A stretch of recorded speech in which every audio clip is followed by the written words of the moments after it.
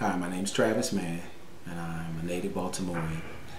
We recently formed a nonprofit organization called Black Men United for Change, and our goal is to reach and target at-risk boys here in Baltimore City between the ages of 5 and 11 in an effort to prevent violence in the communities. Our nonprofit was formed about 2 years ago now, and part of our mission and our goals are to help foster positive behavior in these boys. And we do it through a host of things.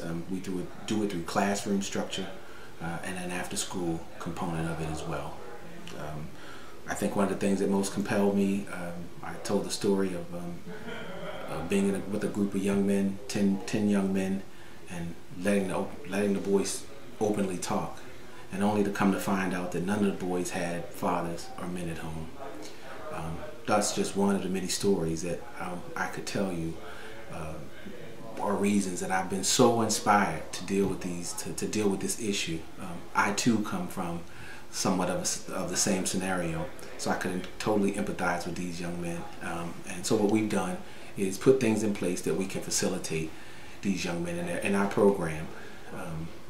We hope that long term these young men will, through these life experiences, through cultural experiences, through social experiences, that these young men will grow to become positive members of the community, positive fathers, positive men, and in turn they will give back just as we've tried.